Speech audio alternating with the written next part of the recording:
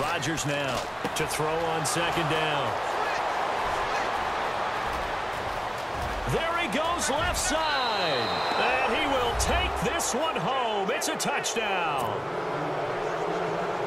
Partner, I know it's hard to believe, but sometimes guys who are built with the dimension of linebackers can actually get lost from sight by the quarterback.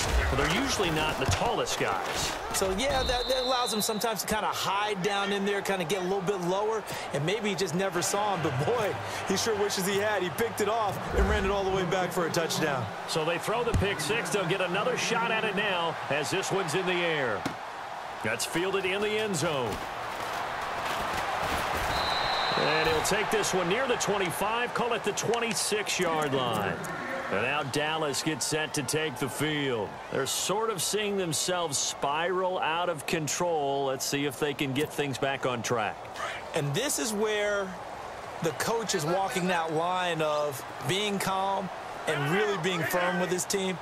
I had one tell me once, you know, when we were having a tough patch, this too shall pass, this too shall pass, and finally we kept having a rough patch. He said, but you got to do something to make it pass, and that's what they have to do. They've got to get some control back, get themselves reasserted, and calm things down. See if they can get calm and reassert themselves here. He couldn't quite hold it. Got hit.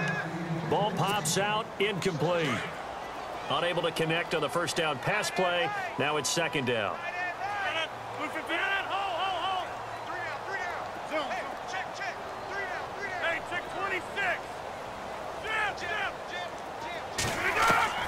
Here's Rodgers.